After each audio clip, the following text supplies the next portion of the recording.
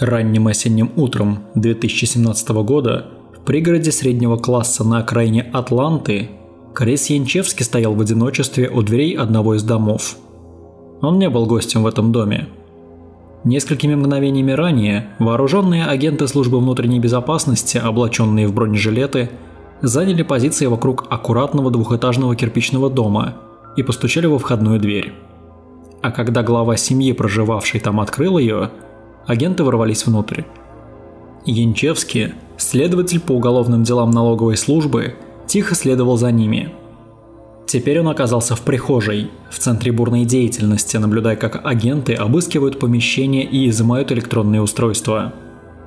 Они разделили семью, поместив отца, помощника директора местной средней школы и по совместительству объект своего расследования в одну комнату, его жену отвели в другую комнату, двух детей в третью.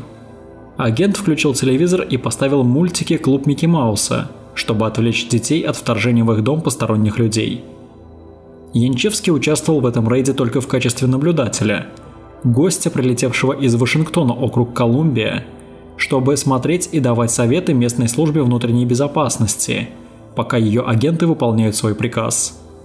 Но именно расследование Янчевски привело агентов сюда, в этот самый обычный дом с ухоженным двором, расположенным среди других обычных домов, которые можно найти в любом месте Америки. Он привел их туда, основываясь на странной, зарождающейся форме улик. Янчевский следовал по звеньям блокчейна биткоина, выстраивая эту цепочку до тех пор, пока она не соединила этот самый обычный дом с необычайно жестоким местом в интернете, а затем соединила это место с сотнями других мужчин по всему миру. Все эти мужчины были замешаны в одном из самых громких и суровых киберпреступлений. Теперь все они находились в длинном списке целей Янчевски. За последние несколько лет службы Янчевски, его напарник Тигран Гамбарян и небольшая группа следователей из растущего списка трехбуквенных американских агентств использовали новую технику расследования.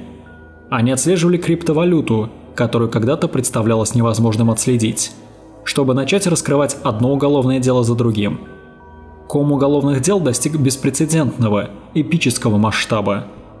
Однако новые методы расследования никогда ранее не приводили их к делу, подобного этому, в котором судьбы стольких людей, как жертв, так и преступников, казалось, зависели от результатов этой новой формы судебной экспертизы.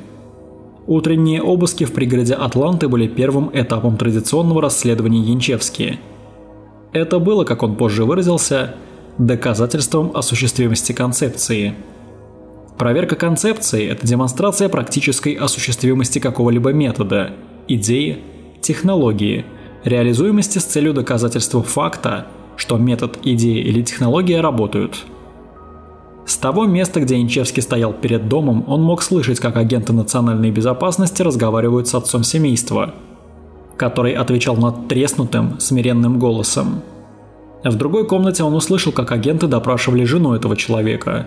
Она отвечала, что да, она находила определенные изображения на компьютере своего мужа, но он сказал ей, что скачал их случайно, когда качал нелицензионную музыку. А в третьей комнате было слышно, как двое детей школьного возраста, детишки примерно такого же возраста, как и дети Янчевски, смотрят телевизор. Они попросили перекусить, по-видимому, не обращая внимания на трагедию, разворачивающуюся в их семье. Янчевский помнит серьезность момента. Их подозреваемым был администратор средней школы, муж и отец двоих детей.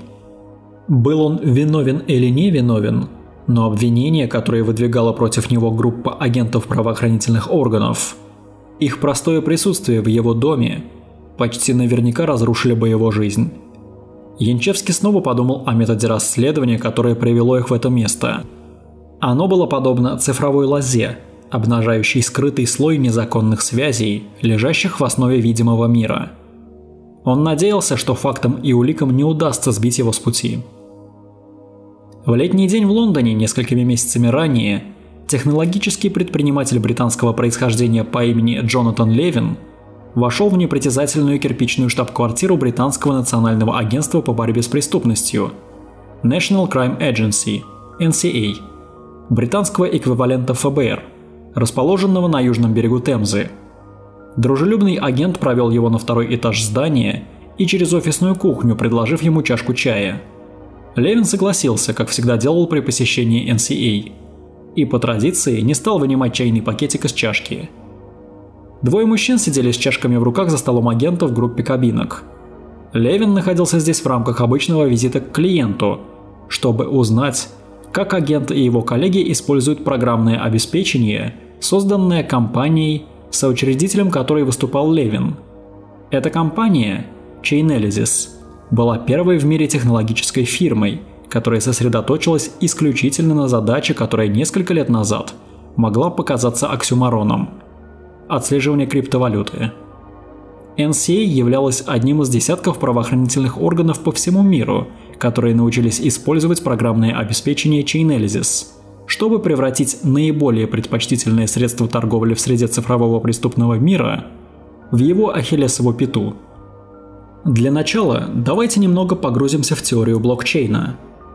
Когда биткоин впервые вышел на мировой рынок в 2008 году, одним из фундаментальных обещаний криптовалюты была абсолютная анонимность. Криптовалюта якобы раскрывала только то, какие монеты на каких биткоин-адресах находятся. В роли адресов выступали длинные уникальные строки букв и цифр, без какой-либо идентифицирующей информации о владельцах этих монет. Этот слой запутывания создал у многих первых его сторонников впечатление, что биткоин может быть полностью анонимной интернет-валютой, которую так долго ждали либертарианские шифропанки и криптоанархисты. Новый финансовый мир, где цифровые портфели, полные немаркированных банкнот, могут мгновенно переходить из рук в руки по всему миру. Сатоши Накамото, таинственный создатель биткоина, зашел так далеко, что написал в одном из первых электронных писем, описывающих криптовалюту, что участники могут сохранять анонимность. В пятницу 31 октября 2008 года в электронном письме он также писал: «Я работаю над новой системой электронных денег, полностью одноранговой, без доверенной третьей стороны. И тысячи пользователей черных рынков темной паутины, таких как Silk Road, использовали биткоин в качестве своего центрального платежного механизма. Но парадоксальная правда о биткоине, на которой Chainalysis построила свой бизнес, заключалась в следующем. Каждый биткоин-платеж фиксируется в своей цепочке блоков, постоянной, неизменной и полностью общедоступной записи каждой транзакции в сети биткоина. Блокчейн гарантирует, что монеты нельзя будет подделать или потратить более одного раза. Однако это достигается за счет того, что все участники биткоин-экономики становятся свидетелями каждой транзакции. Каждый преступный платеж в некотором смысле оказывался на виду абсолютно у всех. Через несколько лет после появления биткоина академические исследователи безопасности, а затем и такие компании, как Chainalysis, начали отыскивать зияющие дыры в масках, разделяющих адреса пользователей биткоина и их реальные личности. Они могли следить за биткоинами в блокчейне, перемещаясь с адреса на адрес, пока не находили тот, который можно было бы связать с известной личностью. В некоторых случаях следователь может узнать биткоин-адреса, совершив с ними транзакцию, подобно тому, как агент по борьбе с наркотиками, работающий под прикрытием, может провести контрольную закупку. В других случаях следователь может отследить монеты до учетной записи на бирже криптовалют, где финансовые правила требуют от пользователей подтверждения своей личности. Быстрый вызов в суд по поводу обмена от одного из клиентов Chainalysis в правоохранительных органах был достаточен, чтобы развеять любую иллюзию анонимности биткоина. Chainalysis объединил эти методы деанонимизации пользователей биткоина с методами, которые позволили ему кластерировать адреса, показывая, что от десятков до миллионов адресов иногда принадлежали одному человеку или организации. Например, когда монеты с 2 или более адресов были потрачены в одной транзакции, выяснилось, что тот, кто создал эту многоходовую транзакцию, должен иметь контроль над обоими адресами отправителя, что позволяет Chainalysis объединять их в одну транзакцию. В других случаях Chainalysis и ее пользователи могут исследовать Pillchain. Pillchain – это метод отмывания крупных сумм криптовалюты посредством серии многочисленных транзакций. Украденные средства, как правило, распределяются злоумышленниками по 2 отдельным адресам, каждый раз отнимая по небольшой сумме при последующем переводе. Этот процесс повторяется снова и снова, пока не достигнет пункта назначения. Благодаря подобным уловкам, биткоин оказался практически противоположным тому, чем его позиционировали ранее. Своего рода приманкой для криптопреступников, которые годами добросовестно и нестираемо записывали доказательства своих грязных сделок. К 2017 году такие агентства, как ФБР, Управление по борьбе с наркотиками и Отдел уголовных расследований налогового управления США отслеживали транзакции биткоинов для проведения одного успешного расследования за другим, очень часто при содействии Chainalysis. Дела начинались с малого, а затем набирали бешеный размах. Следователи отследили операции 2 коррумпированных федеральных агентов, чтобы показать, что до закрытия Silk Road, крупнейшего рынка в даркнете, в 2013 году один крал биткоины с этого рынка темной сети, а другой продавал данные правоохранительных органов создателю этого рынка Россу Ульбрихту. Затем они отследили биткоины на $500 миллиона, украденные с онлайн-биржи MTGOX, и показали, что вырученные средства были отмыты российским администратором другой криптобиржи – BTCE, серверы которой были обнаружены в Нью-Джерси. И, наконец, они пошли по следам биткоинов, чтобы установить личность основателя другого черного рынка Alphabay, который был в 10 раз крупнее Silk Road. На самом же деле, пока Левин сидел в Лондоне и разговаривал с агентом NCA за чашечкой чая, коалиция из полдюжины правоохранительных органов собиралась в Бангкоке, чтобы арестовать создателя Alphabay Александра Кейзеса. Его история заслуживает отдельного освещения, поскольку через несколько дней после ареста он нежданно-негаданно совершит самоубийство в собственной камере. Но об этом поговорим в следующий раз. Левин, как всегда, с нетерпением ждал следующего крупного расследования Chainalysis. Пробежавшись с ним по нескольким открытым делам, агент NCA упомянул зловещий сайт в даркнете, который недавно попал в поле зрения агентства. Он назывался Welcome To Video. Добро пожаловать в видео. Джонатан Левин был ошеломлен тем, что увидел. Перед ним открылась целая сеть преступных платежей, которые должны были храниться в тайне. Агентство NCA наткнулось на этот сайт в разгар расследования ужасного дела с участием преступника по имени Мэтью Фалдер.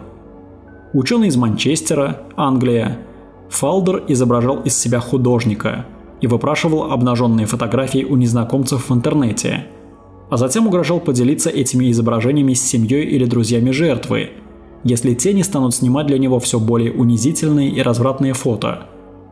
В конечном счете, он заставлял своих жертв совершать членовредительство и даже насиловать других на камеру. К моменту ареста в списке его жертв числилось более 50 человек, по крайней мере 3 из которых пытались покончить жизнь самоубийством. На компьютерах Фалдера NCA обнаружила, что он был зарегистрированным пользователем на сайте Welcome To Video, преступного предприятия, которое своим масштабом затмило даже зверство Фалдера. Эта доказательная база затем перешла от группы NCA по расследованию эксплуатации детей к группе по компьютерным преступлениям, включая агента, занимающегося криптовалютами, за столом которого сейчас сидел Левин. Welcome To Video, казалось, был одним из тех редких сайтов, который продавал доступ к клипам сексуального насилия над детьми в обмен на биткоины. С первого взгляда было ясно, что его библиотека изображений и видео необычайно велика, и к ней обращалась и часто добавляла совершенно новые материалы огромная пользовательская база по всему миру. Иногда известный как детская порнография класс изображений, которые распространялись на Welcome To Video, все чаще стали называть материалами сексуального насилия над детьми, чтобы развеять любые сомнения в том, что они связаны с актами насилия над детьми. Child Sexual Abuse Material как его обычно сокращают CSAM. В течение многих лет представлял собой огромное скрытое течение даркнета, собрание тысяч веб-сайтов, защищенных анонимным программным обеспечением, таким как Tor и I2P.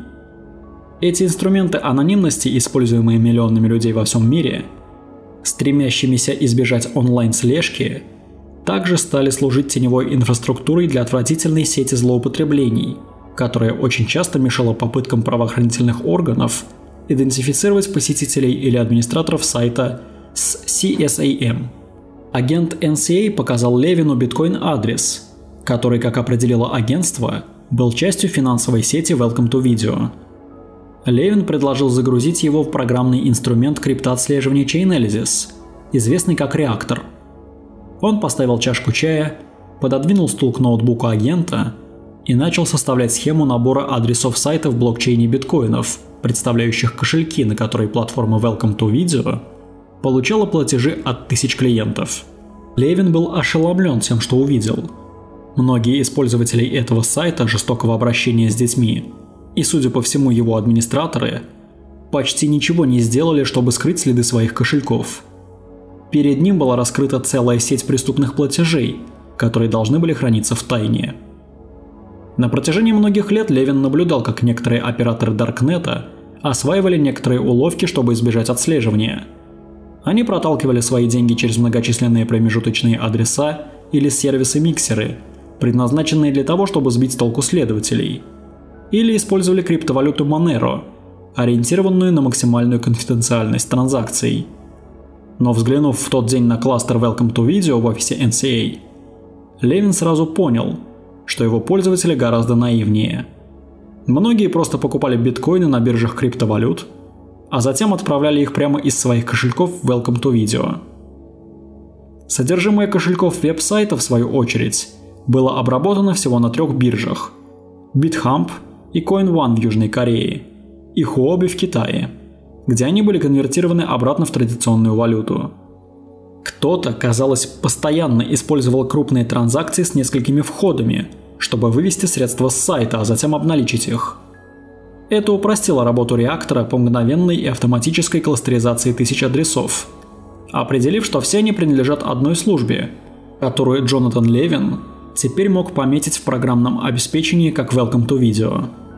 Более того, Левин мог видеть, что созвездие бирж, окружающих этот кластер и подключенных к нему, содержало данные, необходимые для идентификации широкого круга анонимных пользователей сайта.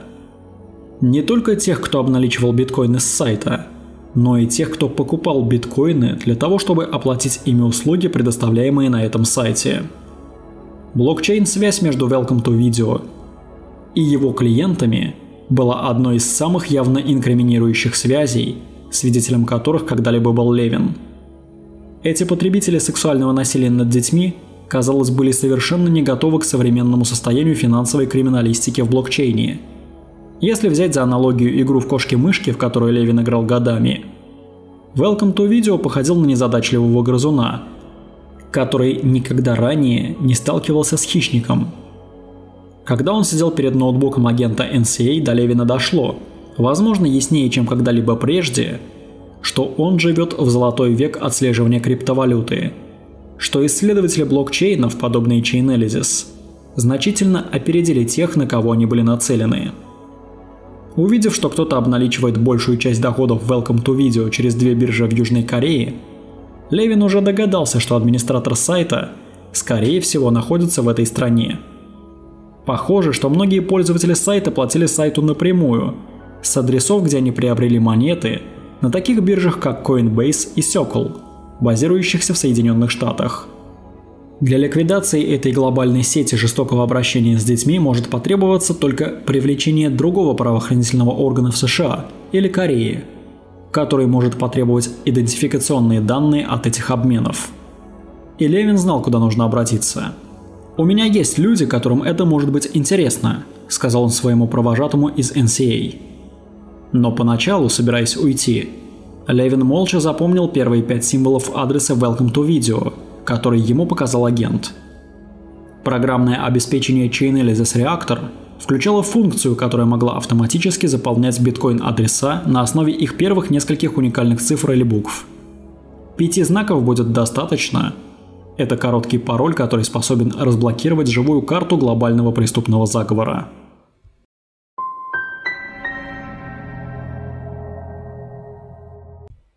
В Таиланде уже наступил вечер, когда Левин поговорил с Крисом Янчевски и Тиграном Гамбаряном. Той ночью, в начале июля 2017 года, 2 специальных агента налогового управления США по уголовным расследованиям сидели в бангкокском аэропорту Суворнабхуми, переживая из-за разочарования, вызванного тем, что они оказались в стороне от крупнейшего в истории уничтожения даркнет рынка. К 2017 году IRS, налоговое управление США, стало обладателем одних из самых искусных отслеживателей криптовалюты в правительстве США. Именно Гамбарян отследил биткоины 2 коррумпированных агентов в расследованиях Silk Road, а затем раскрыл дело об отмывании денег BTC.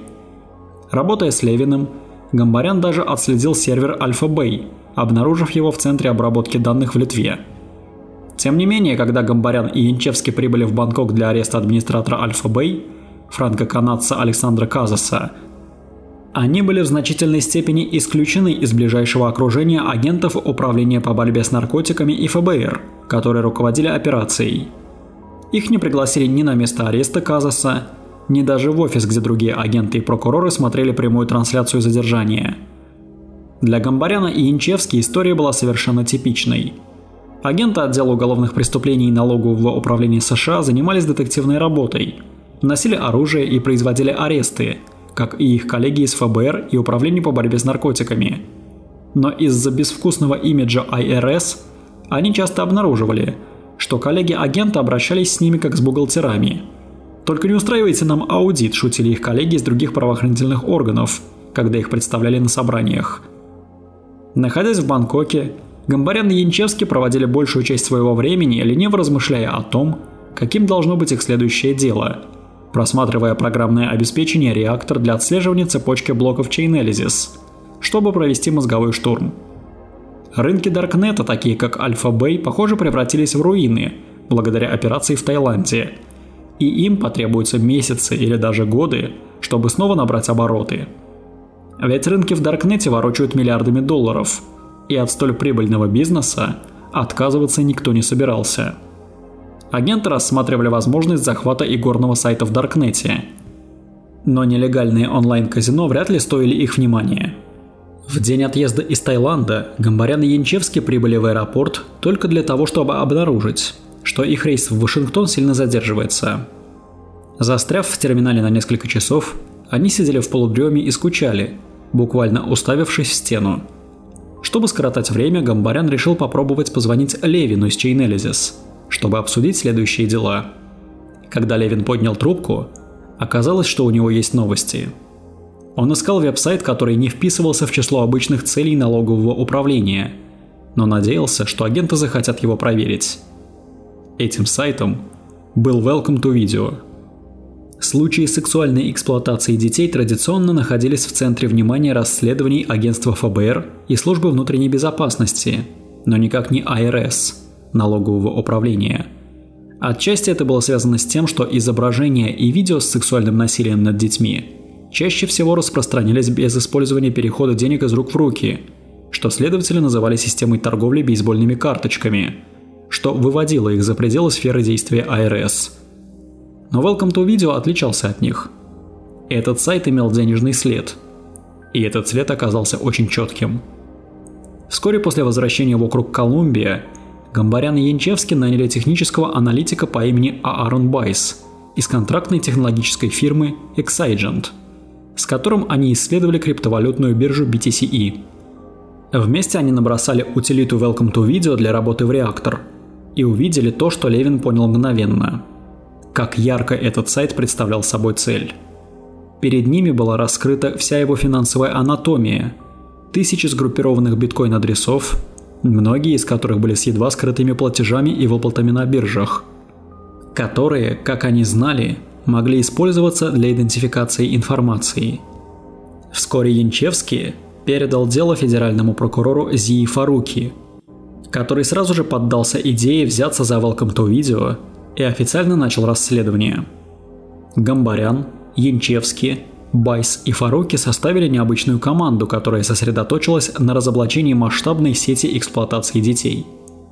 Янчевский был высоким агентом со Среднего Запада с квадратной челюстью. Он представлял собой симбиоз Эдварда Нортона и Криса Эванса.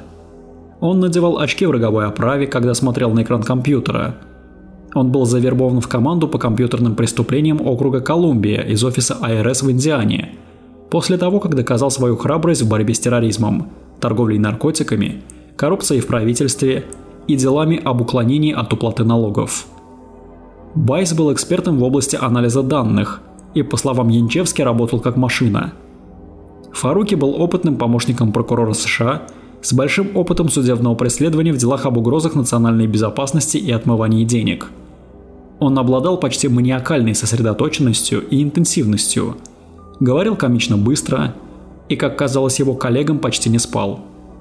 А еще в команде был Гамбарян, агент с взъерошенными волосами и аккуратно подстриженной бородой, который к 2017 году сделал себе имя специалиста по криптовалюте АРС и специалиста по даркнету. Фаруки называл его биткоин-Иисус. Команда начала понимать, что каким бы простым ни казалось это дело, на самом деле оно было ошеломляющим по своей сложности. При этом ни один из них никогда ранее не занимался делами о сексуальной эксплуатации детей. У них не было опыта работы с изображениями и видео жестокого обращения с детьми, простое хранение которых обычными американцами уже представляло собой уголовное преступление.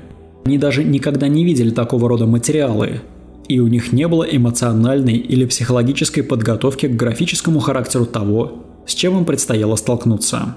Тем не менее, когда два агента показали Фаруки то, что они увидели в блокчейне, прокурора не смутила их коллективная неопытность в сфере эксплуатации детей.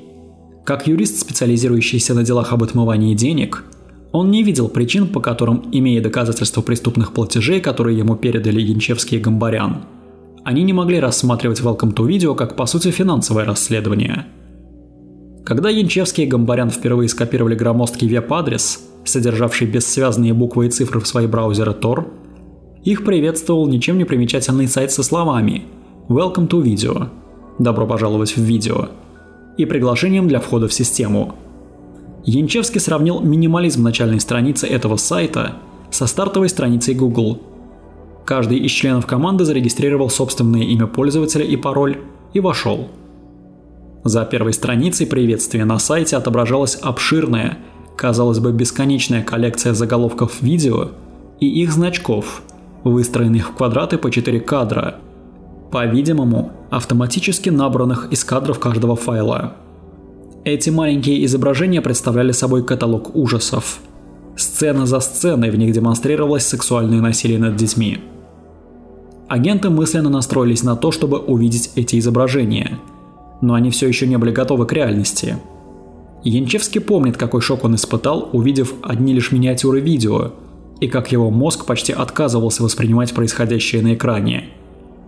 Он обнаружил, что на сайте есть страница поиска, написанная с ошибками «Search видео» вместо «Search видео». Под полем поиска были перечислены популярные ключевые слова, введенные пользователями. Самым популярным был запрос «годовалый». Вторым по популярности значился запрос «двухлетний». Янчевский сначала подумал, что должно быть, он что-то неправильно понял. Он ожидал увидеть записи сексуального насилия над подростками или, возможно, детьми, но среднего возраста. Однако, прокручивая страницу, он с нарастающим отвращением и негодованием обнаружил, что сайт переполнен видеороликами о жестоком обращении с малышами и даже младенцами. «Это что, правда? Да не может быть», — говорил Янчевский, оцепенело рассказывая о своей реакции, когда он впервые просматривал сайт. «Неужели здесь так много видео? Нет, это не может быть правдой». Оба агента понимали, что однажды им действительно придется посмотреть хотя бы некоторые из предлагаемых видео. Но, к счастью, при первом посещении сайта они не смогли получить к ним доступ. Для этого им нужно было перечислить биткоины по адресу, который сайт предоставлял каждому зарегистрированному пользователю. За биткоины они могли приобрести токены, которые затем можно было обменять на загрузки. А поскольку они не были агентами под прикрытием, у них не было разрешения покупать эти токены. Да они не особо стремились к этому. Внизу на нескольких страницах сайта была дата авторского права. 13 марта 2015 года. То есть сайт Welcome To видео был запущен уже более 2 лет назад. Даже с первого взгляда было ясно, что он превратился в одно из самых больших хранилищ видео с сексуальным насилием над детьми, с которыми когда-либо сталкивались правоохранительные органы. Вы не можете прекратить изнасилование детей, просто пытаясь отключить сервер в Южной Корее. Простое отключение сайта не было их первоочередной задачей. Когда Янчевский и Гамбарян проанализировали механику сайта, они увидели, что пользователи могли получать токены, не только оплатив их, но и загрузив собственные видео. Чем больше этих видео впоследствии скачивали другие пользователи, тем больше токенов зарабатывал загрузивший его человек. «Не загружайте порно со взрослыми», — гласила страница загрузки. Последние 2 слова были выделены красным для большей выразительности. Страница также предупреждала, что загружаемые видео будут проверяться на уникальность. Будут приниматься только новые материалы. Функция, которая, по мнению агентов, была специально разработана для поощрения большего числа загрузок таких видео. Гамбарян уже много лет охотился за преступниками всех мастей. От мелких мошенников до коррумпированных коллег из федеральных правоохранительных органов и киберпреступников. Обычно он чувствовал, что может в общих чертах понять их намерения. Иногда он даже сочувствовал им.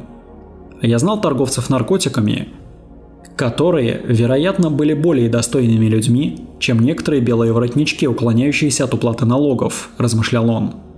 Я мог бы быть связан с некоторыми из этих преступников. Их мотивация – обыкновенная жадность. Но теперь он попал в мир, где люди совершали зверства, природы которых он не понимал. Они движимы мотивами, которые были ему совершенно неведомы. После детства в раздираемой войной Армении и постсоветской России, а также карьеры, связанной с преступным миром, он считал себя знакомым с худшими проявлениями того, на что способны люди. Теперь он почувствовал, что был наивен. Его первый взгляд на Welcome To видео обнажил и уничтожил скрытый остаток его идеализма в отношении человечества. «Это немного убило меня», — говорит Гамбарян. Как только они воочию увидели, что на самом деле представляет собой Welcome To видео, Гамбарян и Янчевский поняли, что дело требовало срочности, выходящей за рамки их обычного расследования в среде даркнета. Каждый день, проведенный сайтом онлайн, приводил к еще большему насилию над детьми. Гамбарян и Янчевский знали, что их улики все еще лежат в блокчейне. Важно отметить, что на сайте, похоже, не было механизма, с помощью которого клиенты могли бы снимать деньги со своих счетов. На сайте был только адрес, по которому они могли оплатить токены. Не было даже модератора, чтобы попросить возмещение. Это означало, что все деньги, которые они могли видеть утекающими с сайта, биткоины на сумму более $300 тысяч на момент транзакций, почти наверняка принадлежали администраторам сайта. Гамбарян начал связываться со своими знакомыми в биткоин-сообществе, ища сотрудников на биржах, которые могли бы знать руководителей 2 корейских бирж – BitHump и CoinOne, на которых была обналичена большая часть денег с Welcome To видео, а также одной американской биржи, на которую поступила небольшая часть всех средств. Он обнаружил, что простое упоминание об насилии над детьми испарило обычное сопротивление криптовалютной индустрии вмешательству правительства. Еще до того, как он отправил официальный юридический запрос или повестку в суд, сотрудники всех 3 бирж были готовы помочь. Они пообещали, как только смогут, предоставить ему реквизиты счета для адресов, которые он вытащил из реактор. Тем временем Гамбарян продолжал исследовать сам сайт Welcome To видео. Зарегистрировав учетную запись на сайте, он решил попробовать некую базовую проверку его защищенности. Он щелкнул правой кнопкой мыши по странице и в появившемся меню выбрал «Просмотреть исходный код страницы». Это дало бы ему возможность взглянуть на необработанный HTML-код сайта до того, как браузер Tor преобразовал его в графическую веб-страницу. Во всяком случае, смотреть на блок кода куда лучше, чем смотреть на бесконечный клубок жалкой человеческой испорченности. Он почти мгновенно заметил то, что искал – IP-адрес. IP-адрес – это уникальный цифровой адрес компьютера в сети. К удивлению Гамбаряна, Каждое миниатюрное изображение на сайте отображало в HTML-коде сайта IP-адрес сервера, на котором оно было физически размещено. 121.185.153.64. Он скопировал эти 11 цифр в командную строку своего компьютера и запустил базовую утилиту traceroute, следуя по пути через интернет обратно к местоположению исходного сервера. К его удивлению, результаты показали, что этот компьютер вообще не был закрыт анонимной сетью Tor. Гамбарян смотрел на настоящий незащищенный адрес сервера Welcome To видео. Подтверждая первоначальную догадку Левина, сайт был размещен на домашнем соединении интернет-провайдера в Южной Корее, за пределами Сеула. Администратор Welcome To видео, похоже, совершил типичную ошибку новичка. Сам сайт был размещен в Tor, но эскизы изображений, которые он собрал на своей домашней странице, оказались взяты с того же компьютера за пределами маршрутизации соединений через Tor, возможно, в ошибочной попытке ускорить загрузку страницы. Гамбарян не смог сдержаться.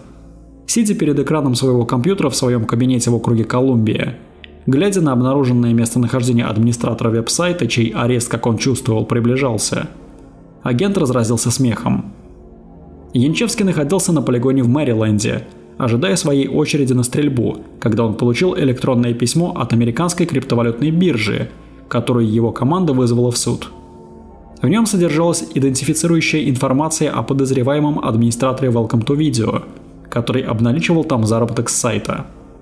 Во вложениях к электронному письму был изображен кореец средних лет с адресом за пределами Сеула, что точно подтверждает IP-адрес, который нашел Гамбарян. В документах даже была фотография мужчины, держащего свое удостоверение личности, по-видимому, чтобы подтвердить свою личность при регистрации на американской бирже. На мгновение Янчевски показалось, что он смотрит на администратора Welcome To видео лицом к лицу. Но он понимал, что здесь не все так просто. У человека на фотографии были заметно грязные руки, с землей застрявшей под ногтями. Он больше походил на сельскохозяйственного рабочего, чем на компьютерного гения, который администрирует один из самых мерзких сайтов в даркнете. В течение следующих дней, пока другие биржи реагировали на повестки в суд, начал вырисовываться ответ. Одна корейская биржа, а затем другая, отправили Гамбаряну документы о мужчинах, которые контролировали адреса обналичивания Welcome To видео. Они назвали не только этого мужчину средних лет, но и гораздо более молодого, 21-летнего мужчину по имени Сон Джон Ву. Оба указали один и тот же адрес и одну и ту же фамилию. Являлись ли они отцом и сыном? Агенты считали, что приближаются к администраторам сайта, но они пришли к пониманию, что простое закрытие сайта или арест его администраторов вряд ли послужит интересам правосудия. Созвездие биткоин-адресов, которые Welcome To видео сгенерировало в блокчейне, представляет собой обширную, оживленную связь как потребителей, так и, что гораздо важнее, производителей материалов о сексуальном насилии над детьми. К этому моменту прокурор Зия Фаруки привлек на помощь команду других прокуроров, в том числе Линдси Саттенберг, помощника прокурора США, специализирующейся на делах, связанных с эксплуатацией детей. Она отметила, что даже отключение сайта не обязательно должно быть их первоочередной задачей. Вы не можете позволить изнасиловать ребенка, пока пытаетесь отключить сервер в Южной Корее, подытожил Фаруки ее выводы. Команда начала понимать, что каким бы простым ни казался этот случай поначалу, после простой идентификации администраторов сайта он на самом деле был ошеломляющим по своей сложности. Им нужно будет проследить за деньгами не только к одному или двум веб-администраторам в Корее, но и от этой центральной точки к сотням потенциальных подозреваемых, как активных злоумышленников, так и их соучастников, пособников по всему миру. Обнаружение Гамбаряном IP-адреса сайта и быстрое сотрудничество с криптовалютными биржами оказались удачей. Однако настоящая работа была еще впереди.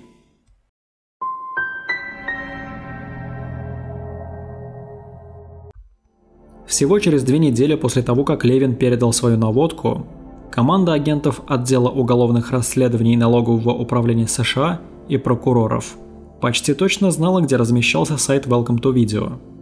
Но они также знали, что им понадобится помощь, чтобы двигаться дальше. У них не было ни связей с Корейским национальным полицейским агентством, ни ресурсов для ареста, возможно, сотен пользователей сайта. А для этой операции потребовалось бы гораздо больше персонала, чем могло собрать налоговое управление. Фаруки предложил привлечь к этому делу службу внутренней безопасности в партнерстве с неким местным отделением в Колорадо-Спрингс. Он выбрал это агентство и его отдаленный аванпост из-за конкретного агента, с которым он работал в прошлом, следователя по имени Томас Темси. Годом ранее Фаруки и Темси вместе раскрыли северокорейское дело по торговле оружием, цель которого заключалась в контрабанде компонентов оружия через Южную Корею и Китай. В ходе этого расследования они прилетели в Сеул, чтобы встретиться с корейской национальной полицией. После успешно проведенной работы американские и корейские коллеги вместе выпивали в баре и пели в караоке. В особенно памятный момент ночи корейские агенты подшучивали над американской командой за их предполагаемую диету из хот-догов и гамбургеров. Один агент упомянул саннакчи, своего рода маленького осьминога, которого некоторые корейцы едят не просто сырым, а живым и извивающимся. Темси мужественно ответил, что попробует это блюдо. Через несколько минут пара корейских агентов принесла к столу живого осьминога размером с кулак, обмотанного вокруг палочки для еды. Темси положил извивающегося головоногого моллюска в рот целиком, прожевал и проглотил, даже когда его щупальца извивались между его губами и черные чернила капали с его лица на стол. «Это было просто ужасно», — вспоминает Темси. Корейцы нашли это забавным. Темси приобрел почти легендарный статус в определенных кругах корейской национальной полиции, где впоследствии его называли парнем-осьминогом. Как и у большинства членов их группы, у Темси не было опыта работы с детьми. Он никогда даже не работал над расследованием криптовалютных преступлений. Но Фаруки настаивал на том, что для проникновения в Корею им нужен парень-осьминог. Вскоре после этого Темси и еще агент иммиграционной и таможенной полиции США, HSI, уполномоченный на секретные операции, вылетели в Вашингтон, округ Колумбия. Они арендовали конференц-зал в отеле, и на глазах у Янчевски агент под прикрытием зашел на сайт Welcome To видео, заплатил сумму в биткоинах и начал скачивать гигабайты видео. Странный выбор места, гостиница, а не правительственное учреждение, был обусловлен тем, чтобы лучше скрыть личность агента на случай, если Welcome To видео каким-то образом сможет отслеживать своих пользователей, несмотря на защиту Тор, а также для того, чтобы когда придет время для судебного преследования, офис прокурора округа Колумбия был наделен юрисдикцией. Агент иммиграционной полиции использовал точку доступа Wi-Fi для загрузки, чтобы не перекачивать наиболее опасный контент из интернета через сеть отеля. Как только работа агента под прикрытием была завершена, они поделились файлами с Янчевски, который вместе с Линдси Саттенберг провел следующие недели за просмотром видеозаписей, каталогизируя любые улики, которые они могли найти для установления личности вовлеченных людей. Кроме того, они насыщали свои умы теми ужасами жестокого обращения с детьми, которые заполнят их кошмары до конца жизни. Годы, проведенные Саттенберг на посту прокурора по делам об эксплуатации детей, несколько притупили ее чувства. Она обнаружила, что другие юристы в команде не могут даже слушать, как она описывает содержание видео, не говоря уже о том, чтобы смотреть их своими глазами. «Они просили меня замолчать, изложить это в письменной форме», — вспоминает она. А потом говорили, что это было еще хуже. Янчевски, как ведущему агенту по делу, было поручено составить показания под присягой, которые будут использованы в любом обвинительном документе, который они в конечном итоге смогут представить в суде. Это означало просмотр десятков видеороликов, поиск тех, которые представляли самые вопиющие материалы на сайте, а затем составление их описаний для жюри и судьи. Он сравнивает этот опыт со сценой из «Заводного апельсина», бесконечный монтаж, от которого он постоянно хотел отвести взгляд, но ему не позволяли этого сделать. В первые недели осени 2017 года команда, исследующая сеть Welcome To видео, начала кропотливый процесс отслеживания всех возможных пользователей сайта в блокчейне и отправки сотен юридических запросов на биржи по всему миру. Чтобы помочь проанализировать каждый отросток кластера биткоин-адресов Welcome To видео в реактор, они пригласили сотрудника Chainalysis по имени Аарон Акбиекян, армяно-американского бывшего полицейского из Фресно, которого Гамбарян знал с детства и рекомендовал Левину. Работа Акбиекяна заключалась в том, чтобы провести то, что он назвал кластерным аудитом, выжать все возможные следственные улики из следов криптовалюты на сайте. Это означало ручное отслеживание платежей с предыдущего адреса на последующий, пока он не найдет биржу, где клиент Welcome To видео купил свои биткоины, и идентифицирующую информацию, которой биржа, вероятно, располагала. Множество пользователей Welcome To видео облегчили ему работу.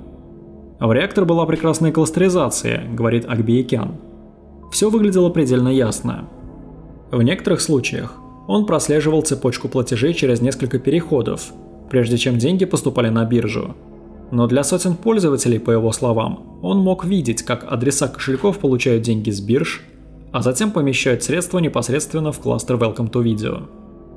Когда начали поступать ответы от бирж с идентификационной информацией этих пользователей, команда начала процесс сбора более полных профилей своих целей. Они начали собирать имена, лица и фотографии сотен мужчин, почти все они были мужчинами, из всех слоев общества и со всего мира. Их описания пересекали границы, расы, возраста, социальное положение и национальности. Все, что у этих людей было общим, это их пол и финансовая связь со всемирным скрытым тайником насилия над детьми. К этому времени команда почувствовала, что с уверенностью определила корейского администратора сайта. Они получили ордер на обыск учетных записей Gmail Сон Джон Ву и многих его обменных записей. И они могли видеть, что, похоже, только он один получал обналиченные доходы с сайта, но не его отец, который все больше казался невольным участником, человеком, чей сын похитил его личность, чтобы создать счета в криптовалюте. В электронных письмах Сон Джон Ву они впервые нашли фотографии молодого человека, например, селфи, которое он сделал, чтобы показать друзьям, как он сломал зуб в автокатастрофе. Это был худощавый, ничем не примечательный молодой кореец, с широко расставленными глазами и копной черных волос в стиле Beatles. Но по мере того, как формировался портрет этого администратора, формировались и профили сотен других мужчин, которые пользовались сайтом. Некоторые сразу привлекли внимание следственной группы. Один подозреваемый, к ужасу Томаса Темси и его коллег из национальной безопасности, был агентом иммиграционной и таможенной полиции в Техасе. Другой был заместителем директора средней школы в Джорджии.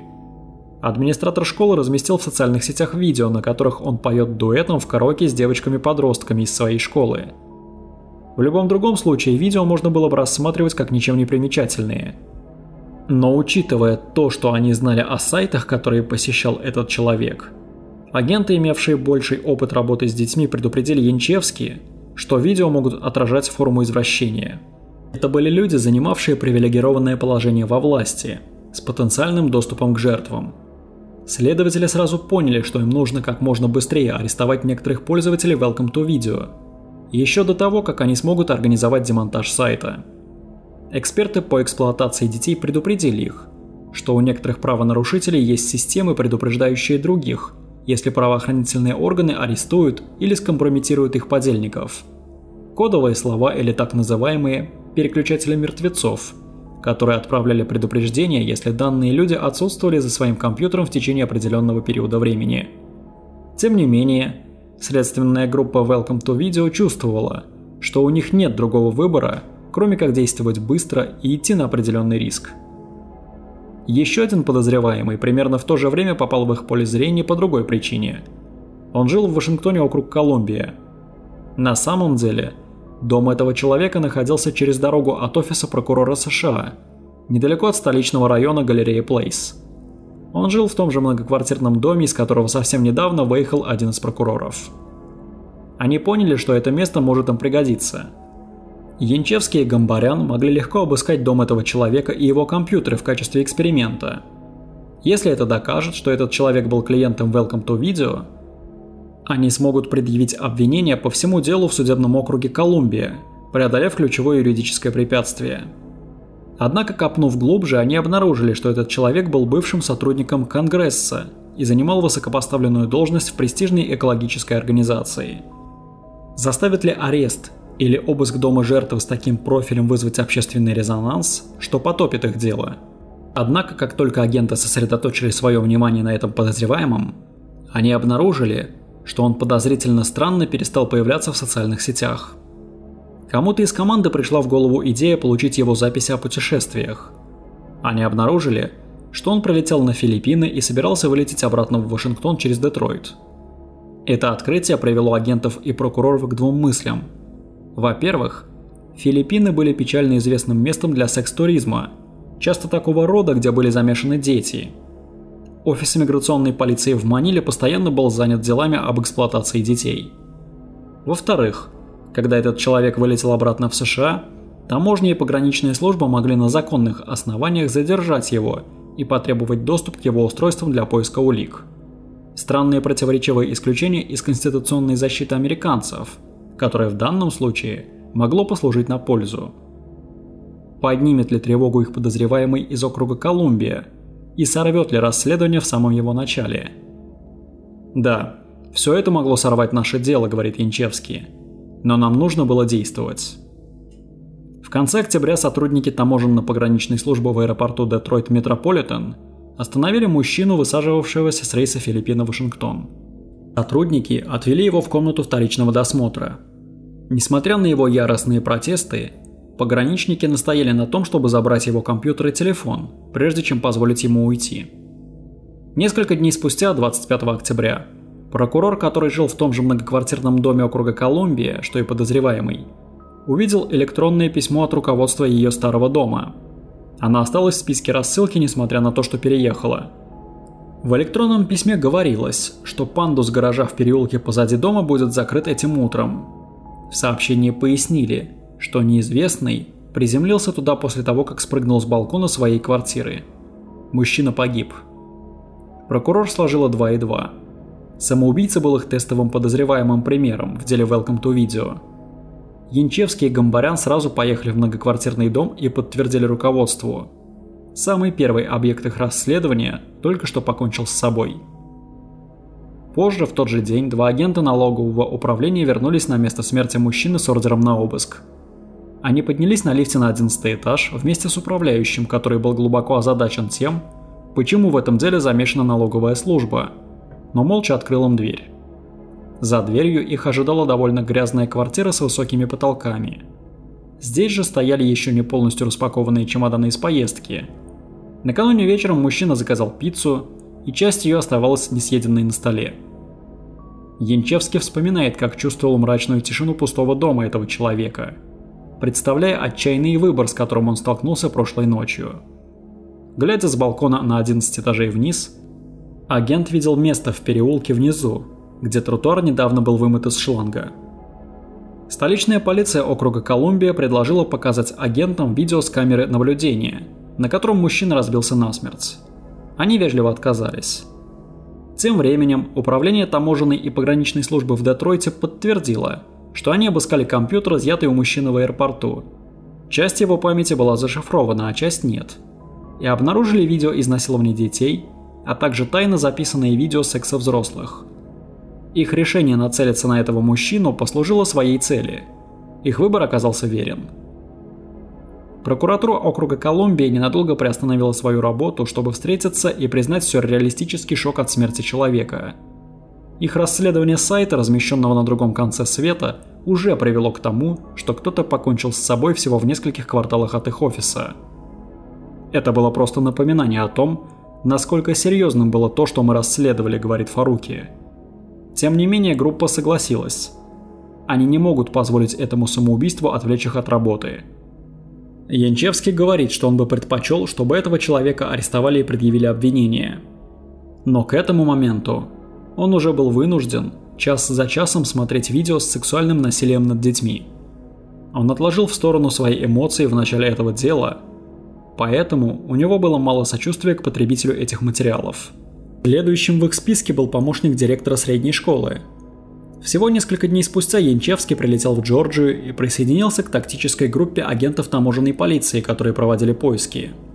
Впервые он столкнулся лицом к лицу с предполагаемым клиентом Welcome To видео в его собственном доме. Несмотря на его стоицизм, второй случай затронул Янчевский больше, чем цель в Вашингтоне. Аккуратный, ухоженный кирпичный двухэтажный дом. Родителей допрашивали в разных комнатах. Дети того же возраста, что и дети Янчевски, смотрели клуб Микки Мауса. Янчевские агенты оставались в доме достаточно долго, чтобы обыскать его, допросить мужчину и изъять его электронное устройство для анализа. Фаруки говорит, что в дополнение к свидетельствам о том, что мужчина платил за материалы на сайте Welcome To видео, он также признался в неуместном прикосновении к ученикам в своей школе. Позднее мужчине будет предъявлено обвинение в сексуальном насилии над несовершеннолетними, хотя он так и не признает себя виновным. По крайней мере для Янчевски, все последние сомнения, которые он испытывал после своей первой очной ставки с подозреваемым, основанные только на отслеживании криптовалюты, рассеялись за считанные часы.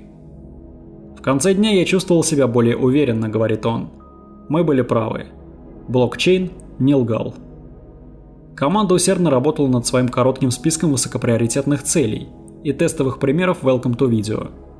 Но в декабре 2017 года они наткнулись на другую зацепку, которая снова изменила их приоритеты. Отслеживая финансовые следы Welcome To видео, следователи позаботились о том, чтобы записать все содержимое страницы с чатом сайта, где пользователи по-прежнему оставляли постоянный поток комментариев на фоне спама и троллинга, типичных для любого анонимного веб-форума. Сайт, казалось, был полностью немодерируемым. Нигде не было видно ни электронной почты администратора, ни контакта службы поддержки. Но Янчевский начал замечать повторяющиеся сообщения от одной учетной записи, которые отдаленно напоминали контакты службы поддержки. «Свяжитесь с администраторами, если вам нужна помощь в исправлении ошибки». Он включал адрес Tor-Box, электронной почты на основе Tor, ориентированной на конфиденциальность. Когда Янчевский пытался расшифровать, кто стоял за этими сообщениями, он проверил имя пользователя перед знаком собака в адресе Tor-Box.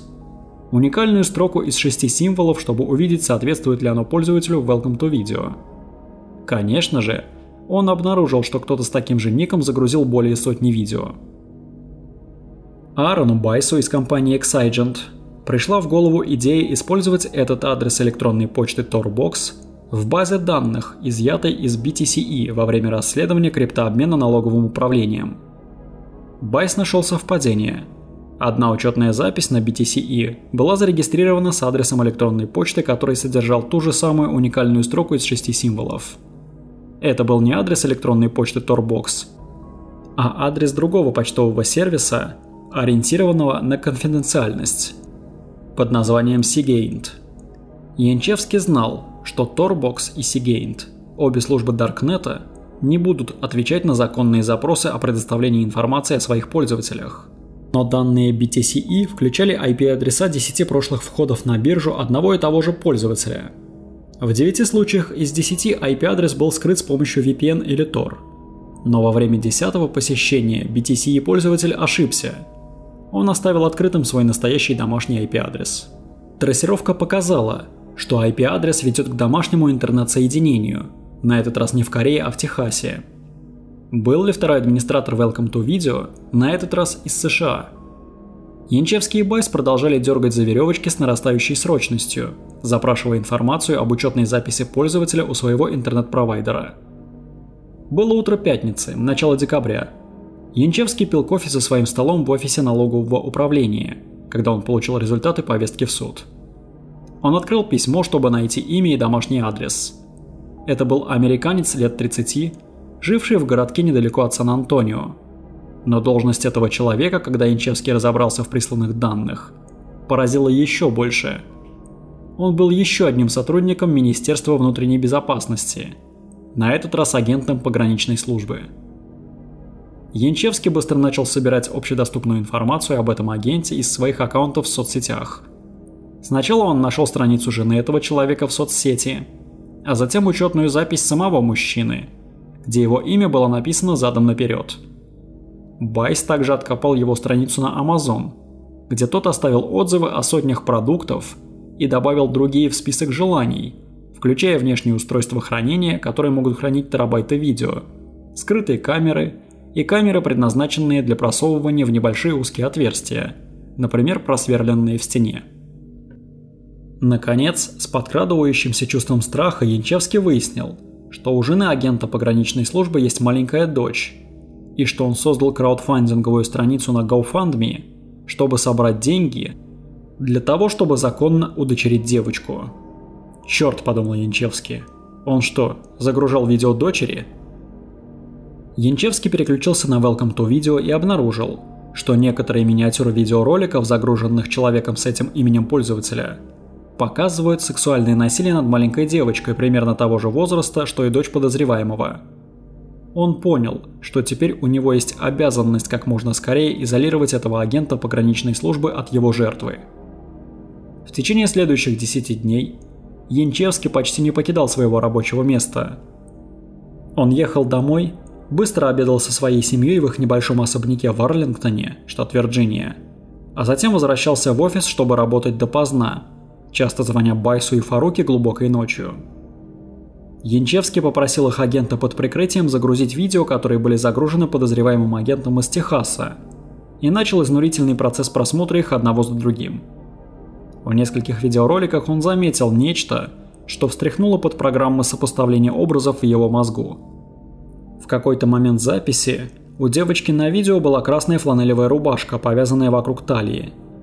Он оглянулся на фотографию девочки, размещенную на странице GoFundMe, и увидел ее. На ней была та же красная рубашка.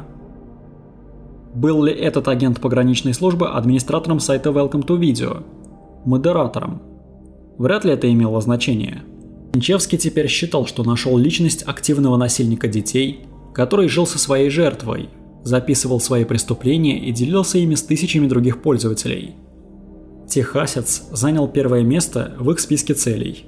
За 2 недели до Рождества, на 10-й день после того, как он опознал агента пограничной службы, Янчевский вылетел в Южный Техас вместе с Томасом Темси из таможенной полиции и прокурором его команды, занимающимся вопросом эксплуатации детей, Линдси Саттенберг. Прохладным сухим вечером, примерно в 100 миль от мексиканской границы, Темси и группа полицейских штата Техас преследовали подозреваемого, когда тот ехал домой с работы. Позднее они остановили его. Вместе с группой агентов ФБР они доставили мужчину в ближайшую гостиницу для допроса. Тем временем Янчевский и группа местных следователей из иммиграционной и таможенной полиции вошли в дом мужчины и начали искать улики. Двухэтажный дом был ветхим и грязным, вспоминает Янчевский, за исключением хорошо организованного кабинета мужчины на 2-м этаже, где они нашли его компьютер. По коридору из этого кабинета он прошел к спальне девочки и сразу узнал в ней съемочную площадку, где снимались видеоролики, загруженные мужчиной. На стене он заметил постер, который видел в записи, и на мгновение почувствовал, как будто провалился сквозь экран собственного компьютера в декорации фильма ужасов. Агент налогового управления и прокурор привезли с собой агента ФБР с опытом в делах по эксплуатации детей. Он увел девочку от агентов, обыскивающих ее дом, в более безопасное место. В конце концов, девочка подробно рассказала ему о жестоком обращении, которому она подвергалась. Вскоре после обыска дома подозреваемого, Янчевский прибыл в номер отеля, где другие агенты допрашивали подозреваемого. Он впервые увидел цель своей одержимости последующих 1,5 недель. Мужчина был высоким и крепким. Он был одет в военную форму, его волосы уже начали редеть. Сначала он отказывался говорить о каком-либо физическом насилии, которое он мог совершить. Но в конце концов он признался в хранении, распространении и, наконец, в создании видео с сексуальным насилием над детьми. Янчевский поразило бесстрастное, почти клиническое описание человеком своих действий. Он дал следователям пароль к своему домашнему компьютеру, и агент, все еще находившийся у него дома, начал извлекать улики из компьютера и отправлять их Янчевски. Здесь были подробные электронные таблицы всех видео с сексуальной эксплуатацией детей, которые мужчина хранил на своих жестких дисках, и, судя по всему, снимал у себя дома. Другая таблица с компьютера мужчины содержала длинный список учетных записей других пользователей Welcome To видео. На допросе мужчина объяснил свою схему. Он выдавал себя за администратора в сообщениях, которые он размещал на странице чата сайта, а затем просил пользователей, которые попались на приманку, прислать ему свои логины и пароли, которые он использовал для входа в их учетные записи, чтобы получить доступ к видео этих пользователей. Агент пограничной службы никогда не был администратором или модератором сайта Welcome To видео, а был лишь особо коварным его посетителем, готовым обмануть таких же пользователей-извращенцев, чтобы удовлетворить собственные аппетиты. После напряженных 10 дней агенты установили и арестовали еще одного предполагаемого растлителя детей и даже спасли его жертву. Но когда Янчевский летел обратно в Вашингтон, он знал, что гораздо более обширная сеть Welcome To видео осталась практически нетронутой. И пока они не закроют сам сайт, он будет продолжать показывать свои видео, в том числе те самые, которые агент пограничной службы загрузил из своего домашнего кабинета в Техасе, анонимной толпе потребителей, таких же как он.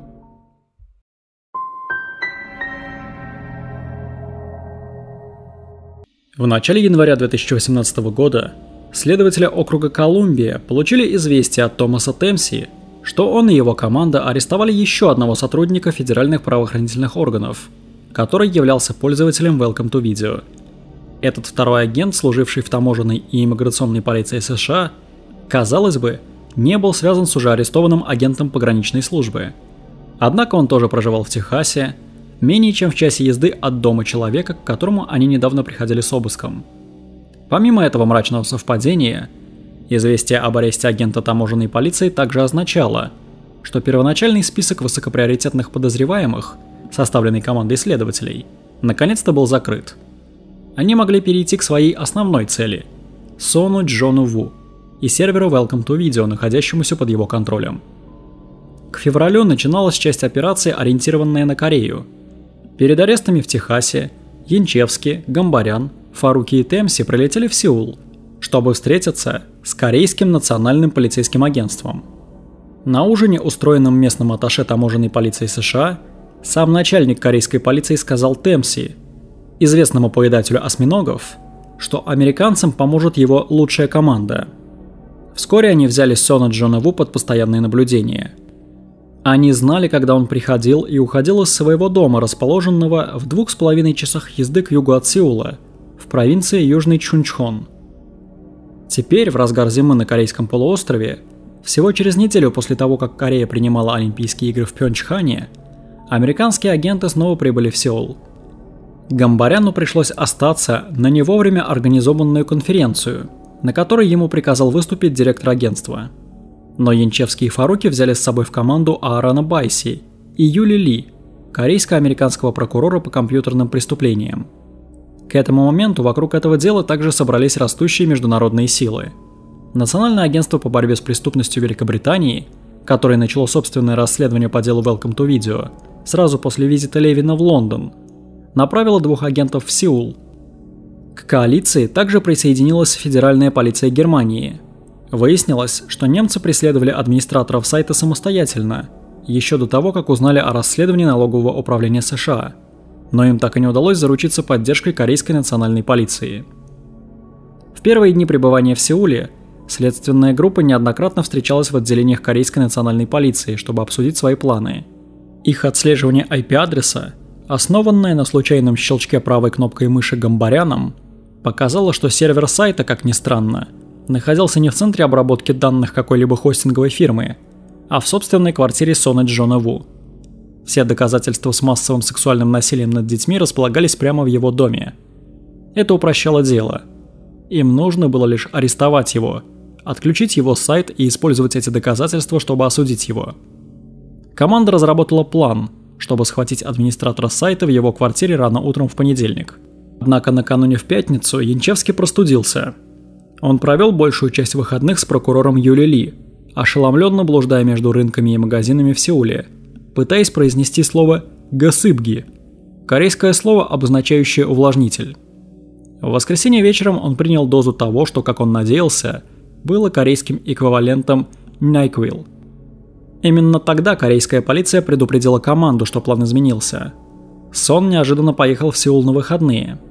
Теперь команда, следившая за его местонахождением, полагала, что он начал ночную поездку обратно в свой дом к югу от города. Если бы полиции удалось подъехать к дому Сона той ночью и выследить его, возможно, они могли бы быть рядом, когда он вернется, готовые арестовать его у дверей. Таким образом, он не смог бы уничтожить улики или покончить жизнь самоубийством, что уже произошло с одним из фигурантов дела в Вашингтоне. В тот вечер Фаруки находился в холле отеля. Затем он и Ли пошли в свои комнаты, чтобы лечь спать. Янчевский, больной, полусонный из-за лекарств от простуды и сжимавший подушку из своего гостиничного номера, вышел под проливной дождь и сел в машину со связным таможенной полицией HSI, чтобы начать долгую ночную поездку на юг. Агент HSI умолял Янчевский сесть за руль другой машины, вместо пожилого корейца из его команды, который, по словам агента, был заведомо плохим водителем. Но Янчевский настаивал на том, что он был слишком накачан лекарствами, чтобы перемещаться по темным мокрым дорогам страны, находящейся в 11 тысячах километров от его дома. Через несколько часов группа прибыла на стоянку у квартиры Сона, расположенной в 10-этажной башне с несколькими небольшими зданиями с одной стороны и обширным пустынным сельским пейзажем с другой, чтобы начать свою долгую разведку под дождем. Было далеко за полночь, когда они увидели, как машина Сона наконец въехала в гараж комплекса. Там его ждала группа корейских агентов. Один особенно импозантный офицер, которого агенты HSI называли Смайли, потому что он никогда не улыбался, возглавлял группу полицейских в штатском, пробираясь в лифт рядом с Соном, когда тот входил внутрь. Агенты молча поднялись с ним на лифте на этаж Сона и вышли, когда вышел он. Они арестовали его, как только он подошел к входной двери. Он не оказал сопротивления. На протяжении ареста и последовавшего за ним многочасового обыска в квартире Сона, Янчевский и другие иностранцы застряли в своих машинах на залитой дождем стоянке. Только национальная полиция имела право захватить Сона и проникнуть в его дом. Когда корейские офицеры надели наручники на молодого администратора Welcome To видео, они спросили его, не согласится ли он позволить войти Янчевский или кому-либо из американцев. Сон, что неудивительно, ответил отказом.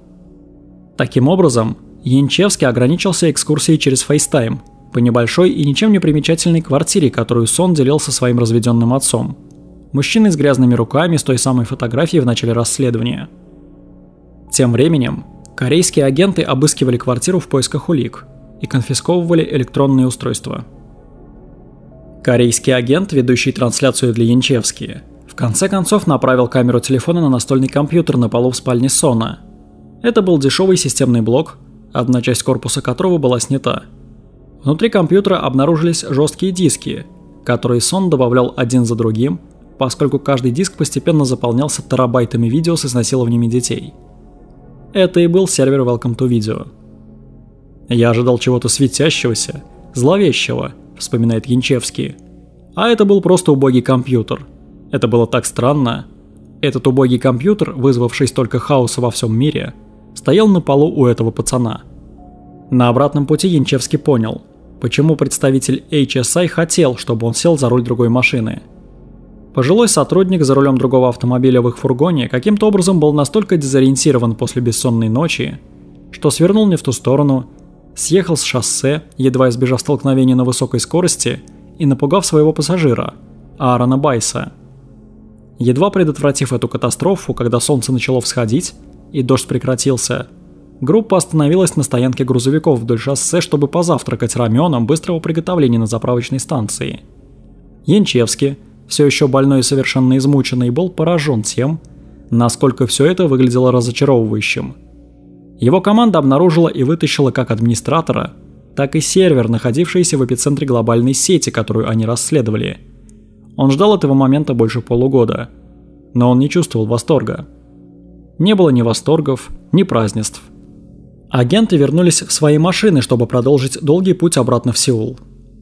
На следующий день, наконец выспавшись, Янчевский сквозь тоску операции прошлой ночи начал осознавать, насколько им повезло. От судебно-медицинских экспертов, исследовавших компьютеры Сон и Джон Ву, он узнал, что Сон не зашифровал свой сервер. Там было все. Весь контент Welcome To видео, его пользовательская база данных и кошельки, которые обрабатывали все биткоин-транзакции. Масштаб видеоколлекции, теперь, когда они могли видеть ее полностью, был ошеломляющим. На сервере хранилось более 250 тысяч видео. Это была самая крупная коллекция материалов о сексуальном насилии над детьми в истории. Когда позже они поделились коллекцией с Национальным центром пропавших без вести и эксплуатируемых детей, NCMEC, который помогает каталогизировать, идентифицировать и удалять материалы CSAM в интернете, Центр обнаружил, что 45% видео никогда ранее не проходили через их систему анализа.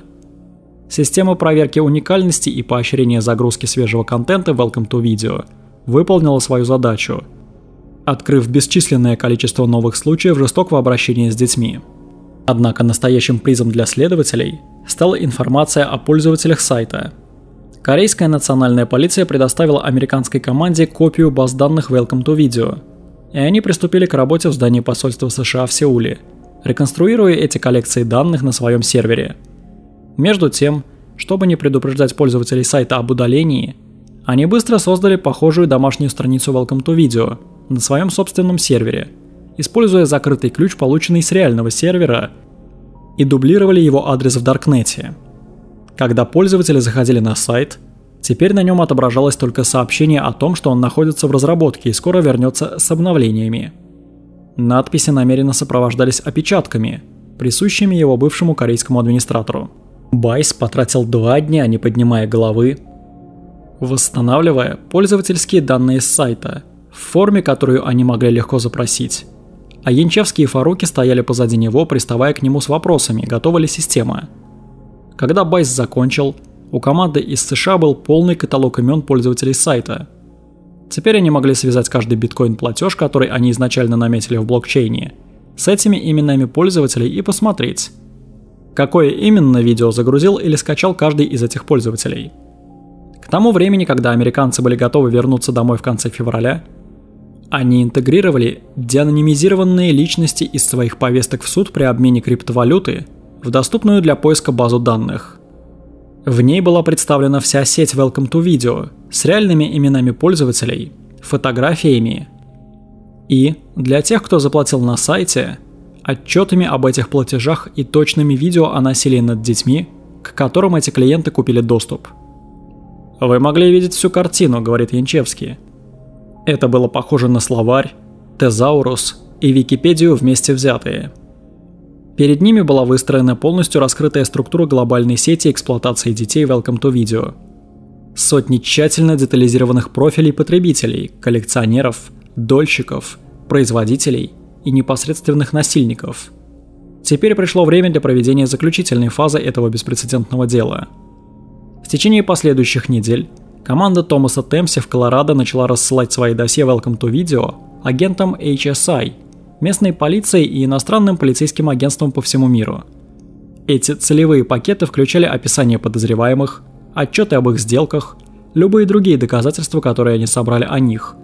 И, учитывая, что некоторые агенты правоохранительных органов никогда не участвовали в расследованиях, связанных с криптовалютой, краткие инструкции о том, как работает биткоин и его блокчейн. Не будет скоординированного глобального уничтожения, не будет попыток вызвать шок и трепет одновременными арестами. Обвиняемые по делу были слишком рассредоточены и интернациональны для такой синхронизированной операции. Вместо этого по всему миру начали проводиться обыски, аресты и допросы, в первую очередь тех людей, которые могли быть активными насильниками. Далее шли те, кто загружал видео, и уже в конце те, кто их скачивал. Постепенно, по мере того, как пользователи Welcome To видео подвергались арестам, команда следователей начала получать отзывы о результатах своей работы с мучительными, иногда обнадеживающими, часто трагическими последствиями. Работник IT-отдела из Канзаса, чей арест был приоритетным, когда они обнаружили, что его жена руководила детским садом для младенцев и малышей, удалил со своего компьютера все свои видео с изнасилованиями детей до прибытия агентов. Прокуроры говорят, что позже он признался, когда остатки файлов в хранилище компьютера совпали с их записями с сервера Welcome To видео. Когда агенты пришли за 20-летним мужчиной в Нью-Йорке, его отец заблокировал дверь их квартиры, сначала подумав, что это взлом. Но когда агенты объяснили, за что был выдан ордер, мужчина впустил их. Сын, как позже выяснилось, изнасиловал дочь друга семьи и, по словам прокуроров, тайно записал другую девушку через ее веб-камеру. Преступник из Вашингтона, округ Колумбия, пытался покончить жизнь самоубийством, когда команда HSI вошла в его дом. Он спрятался в своей ванной и перерезал себе горло. Один из агентов, производивших арест, имел подготовку армейского медика. Ему удалось остановить кровотечение и сохранить мужчине жизнь. Позже они обнаружили на его компьютерах 450 тысяч часов видео с жестоким обращением с детьми, в том числе видеозаписи девочки из Техаса, загруженные агентом пограничной службы, который фигурировал в начале расследования. Шли месяцы, истории продолжали накапливаться. Одним из преступников был пожилой мужчина 70 лет, загрузивший более 80 видео с жестоким обращением с детьми. Мужчина 20 с небольшим лет с черепно-мозговой травмой лечение которого усилило его сексуальные аппетиты и ослабило контроль над импульсами, и который, как считалось, имел тот же уровень когнитивного развития, что и подростки, любил смотреть такие видео. Сообщения другого мужчины из Нью-Джерси содержали данные о его переговорах по поводу покупки ребенка для собственного пользования. Томас Темси, как ведущий агент HSI по этому делу, координировал больше арестов по делу Welcome To видео, чем кто-либо другой, более 50, и присутствовал при таком количестве из них, что они превратились в размытое пятно, в котором остались только самые резкие моменты, засевшие в его памяти. Одного почти голого подозреваемого он обнаружил в подвале. Другой подозреваемый сообщил ему, что был связан с бойскаутами и что его всегда привлекали дети. Интересны были и реакции членов семьи и друзей преступников, которые до последнего верили, что их родственник или знакомый на такое не способен, а после резко менялись в лице после предоставления неопровержимых доказательств вины. Преступления охватили весь земной шар, простираясь далеко за пределы США. Десятки пользователей Welcome To видео были арестованы в Чехии, Испании, Бразилии, Ирландии, Франции и Канаде. В Англии, где все дело началось с демонстрации Левину, Национальное агентство по борьбе с преступностью страны арестовало 26-летнего мужчину, предположительно изнасиловавшего 2 детей, одного из которых они нашли обнаженным на кровати в его доме. Этот мужчина загрузил более 6000 файлов на сайт. В другом случае было обнаружено, что у посла Венгрии в Перу, который загружал контент с Welcome To видео, на компьютере хранилось более 19 тысяч изображений CSAM. Его незаметно сняли с поста в Южной Америке, доставили в Венгрию и предъявили обвинение. Он признал себя виновным. Для команды следователей многие международные дела попали в своего рода черную дыру. Один пользователь Welcome To видео из Саудовской Аравии вернулся в свою страну и был задержан правоохранительными органами этой страны. Фаруки и Янчевский говорят, что никогда не слышали, что случилось с этим человеком. Он был предоставлен собственной системе правосудия Саудовской Аравии, которая приговаривает некоторых сексуальных преступников к основанным на шариате наказаниям в виде порки или даже обезглавливания. Когда агенты обыскали машину гражданина Китая, живущего недалеко от Сиэтла и работающего в Amazon, они нашли плюшевого мишку вместе с картой детских площадок в этом районе, несмотря на то, что у мужчины не было собственных детей. Впоследствии мужчина сбежал в Китай, и, насколько известно прокуратуре, так и не был обнаружен. В каждом из сотен пакетов, разосланных командой, контакт Криса Янчевски был указан как номер телефона, по которому можно было звонить с любыми вопросами. Янчевский поймал себя на том, что снова и снова объясняет блокчейн и его центральную роль в деле агентам HSI и местным полицейским в США и во всем мире, многие из которых никогда даже не слышали о биткоине или даркнете.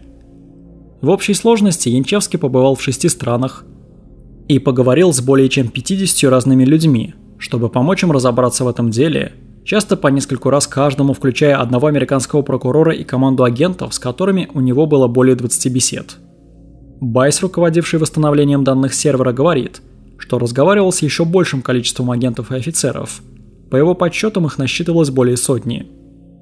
В конечном счете, с начала дела и в течение 1,5 лет, последовавших за конфискацией сервера, правоохранительные органы всего мира арестовали не менее 337 человек за причастность к делу Welcome To видео. Они также изъяли 23 детей из сетей сексуальной эксплуатации. Эти 337 арестов по-прежнему представляют собой лишь небольшую часть от общего числа зарегистрированных пользователей Welcome To видео. Когда группа из США изучила свою копию данных с сервера в Корее, они обнаружили на сайте 1000 учетных записей. Но подавляющее большинство из них никогда не переводили биткоины в кошельки сайта. Без денег след следователей обычно терялся. Другими словами, если бы не криптовалюта и многолетняя ловушка, расставленная из-за ее предполагаемой невозможности отследить транзакции, большинство из 337 педофилов, арестованных по делу Welcome To видео, и их спасенные жертвы, вероятно, никогда бы не были обнаружены.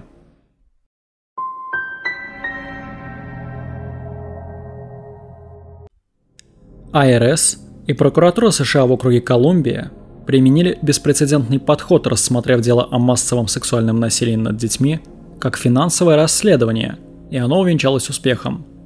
Среди всей их детективной работы именно блокчейн биткоина послужил их истинной путеводной звездой, проведя их через это знаменательное дело. Фаруки утверждает, что без криптоотслеживания им бы никогда не удалось составить карту и идентифицировать так много пользователей сайта. Это был единственный путь сквозь эту тьму, говорит он. Чем темнее становится даркнет, тем более явным становится денежный след. Однако перебрасывание следователей по отмыванию денег в самую глубь интернет-выгребной ямы CSAM имело свои последствия. Почти у каждого члена команды были собственные дети, и почти все они говорят, что в результате своей работы они стали намного больше стараться защищать этих детей. Иногда это доходило до такой степени, что их доверие к некоторым членам собственных семей оказалось значительно подорвано. Янчевский, который после этого случая переехал из округа Колумбия в Гранд-Рапидс, штат Мичиган, теперь не позволяет своим детям самостоятельно ездить в школу на велосипедах, как он любил сам делать в детстве. Даже кажущиеся невинными вещи, например, другой дружелюбный родитель, который предлагает понаблюдать за его детьми во время посещения бассейна, теперь вызывает в его сознании красные сигналы тревоги. Юли Ли, другой следователь по этому делу, говорит, что не позволяет своим детям ходить в общественные туалеты без сопровождения. Она также не позволит им играть в доме друга, если его родители не прошли соответствующую проверку. Фаруки говорит, что около 15 видеороликов, которые он посмотрел в рамках расследования, непоправимо выжгли его мозг и навсегда обострили его чувство опасности, которое мир представляет для его детей. По его словам, он и его жена стали чаще ругаться из-за его склонности к чрезмерной опеке. Жена Гамбаряна Юки говорит, что дело Welcome To видео было единственным случаем, когда ее суровый муж, родившийся в СССР, обсуждал с ней дело и признался, что оно задело его, что он эмоционально боролся с этим. Гамбарян говорит, что в частности ему до сих пор не дает покоя тот факт, что в злоупотреблениях на сайте принимали участие самые широкие слои общества. «Я видел, что на это способны все – врачи, директора, сотрудники правоохранительных органов. Называйте это как хотите. Злом или чем бы то ни было. Оно есть в каждом. Или почти в каждом». В начале июля 2020 года Сон Джон Ву вышел из сеульской тюрьмы в черной футболке с длинными рукавами и с зеленым пластиковым пакетом со своими вещами. Из-за мягких законов Кореи о сексуальном насилии над детьми он провел за решеткой всего 18 месяцев. Прокуроры США, в том числе Фаруки, утверждали, что его следует экстрадировать в Соединенные Штаты для предъявления обвинений в рамках американской системы правосудия.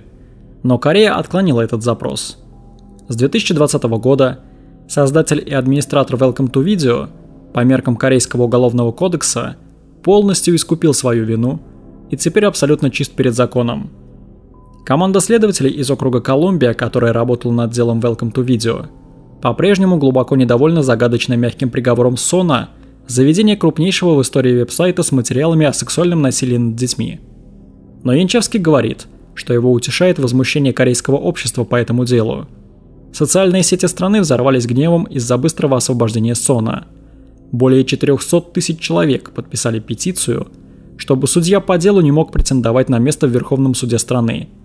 Один корейский законодатель выдвинул законопроект, разрешающий обжалование решений об экстрадиции. А Национальное собрание страны представило новый закон, ужесточающий наказание за сексуальное насилие в интернете и загрузку материалов о сексуальном насилии над детьми. Тем временем в США волновые последствия этого дела продолжались годами. Янчевский, Байс и Саттенберг говорят, что им до сих пор звонят представители правоохранительных органов по собранным ими зацепкам. На компьютере первого подозреваемого из округа Колумбия, бывшего сотрудника Конгресса, покончившего жизнь самоубийством, следователи нашли доказательства, расположенные на счете биржи криптовалюты, что подозреваемый также платил другому источнику материалов сексуального характера в даркнете. Они отслеживали эти платежи на сайте Dark Scandals – темные скандалы, который оказался меньшим, но не менее тревожным хранилищем записей сексуального насилия в даркнете. Янчевский, Гамбарян и та же группа прокуроров вели дело о Dark Scandals параллельно с завершением расследования Welcome To видео. Точно так же отслеживание блокчейна позволило отследить выплаты на сайте. С помощью национальной полиции Нидерландов они арестовали предполагаемого администратора сайта в Нидерландах, человека по имени Майкл Рахим Мохаммад, который работал под ником Мистер Дарк, Мистер Темный. Ему были предъявлены уголовные обвинения в США, и его дело продолжается. С точки зрения агентов и прокуроров, работавших над делом Welcome To видео, самый интересный из побочных эффектов этого дела связан с судьбой агента HSI, таможенной полиции, которого они арестовали в Техасе незадолго до их поездки в Корею. Техасец применил редкий подход к своей юридической защите. Он признал себя виновным в хранении материалов о сексуальном насилии над детьми, но также обжаловал свой приговор. Он утверждал, что его дело должно быть прекращено, потому что агенты АРС, налогового управления, установили его личность, отслеживая его платежи в биткоинах, без ордера, что, как он утверждал, нарушало его право на неприкосновенность частной жизни согласно 4-й поправке и косвенно представляло собой незаконный обыск. Коллегия судей апелляционной инстанции рассмотрела аргумент и отклонила его. В заключении на 9 страницах они объяснили свое решение, создав прецедент, который в явной форме показал, насколько далекими от понятий частной жизни они считают транзакции биткоина. Каждый пользователь биткоинов имеет доступ к общедоступной цепочке блоков биткоинов и может видеть каждый биткоин-адрес и соответствующие переводы. Благодаря этой огласке можно определить личности владельцев биткоин-адресов путем анализа цепочки блоков, говорится в постановлении. Нет никакого вторжения в конституционно защищенную область, потому что нет конституционного интереса к информации в блокчейне. Для обыска требуется только ордер, если этот обыск затрагивает область, в которой обвиняемый имеет разумные ожидания в отношении конфиденциальности. В постановлении судей утверждалось, что здесь не должно было существовать таких ожиданий. Агент HSI не был пойман в момент нахождения на сайте Welcome To видео. Тогда бы агенты АРС нарушили его конфиденциальность. Его поймали, потому что он ошибочно полагал, что его история биткоин-транзакций была защищенной. Крис Янчевский говорит, что в полной мере последствия дела Welcome To видео он не осознавал до октября 2019 года, когда о нем наконец было объявлено публично, а уведомление о закрытии было размещено на главной странице сайта. Тем утром Янчевский неожиданно позвонил сам комиссар АРС Чарльз Реттик. Реттик сказал Янчевски, что это дело было делом Аль Капоне наших дней, что явилось, возможно, лучшим комплиментом, который мог быть сделан в отделе уголовных расследований Налогового управления США, где история об аресте Капоне за уклонение от уплаты налогов имеет почти мифический статус. В тот же день Министерство юстиции провело пресс-конференцию, чтобы объявить результаты расследования. Американский прокурор Джесси Лю выступила перед толпой репортеров с речью о том, что представляло собой это дело, как слежка за деньгами позволила агентам одержать победу над одной из худших форм зла, которые только можно себе представить. Джонатан Левин из Chainalysis присутствовал в зале. После этого сотрудник АРС по имени Грег Монахан, который курировал Гамбаряна и Янчевски, подошел, чтобы поблагодарить Левина за его роль в деле. В конце концов, все началось с наводки Левина 2 скучающим агентам АРС в аэропорту Бангкока. Монахан сказал Левину, что это было самое важное расследование в его карьере, что теперь он может выйти на пенсию, будучи уверенным, что работал над чем-то действительно стоящим. Левин пожал руку начальнику отдела уголовных расследований налогового управления. В то время ни он, ни Монахан не могли знать о делах, которые им еще предстоит раскрыть, что АРС и Chainalysis вместе продолжат препятствовать действиям северокорейских хакеров, компаниям по финансированию терроризма и 2 из крупнейших в мире служб по отмыванию биткоинов. Или что они отследят около 70 тысяч биткоинов, украденных с Silk Road, и еще 120 тысяч, украденных с биржи Bitfinex, на общую сумму более 7,5 миллиардов долларов по сегодняшнему обменному курсу, что является крупнейшей финансовой конфискацией, криптовалютной или иной, в истории Департамента юстиции. Но, отвечая Монахану, Левин снова подумал об изобилии доказательств блокчейна, о бесчисленных делах, которые еще нужно раскрыть, о миллионах криптовалютных транзакций, которые никак не скрыть, и о золотом веке криминальной экспертизы, который он подарил любому следователю, готовому достать преступника из-под земли. «Еще столько всего предстоит сделать», — сказал Левин. «Мы только начинаем».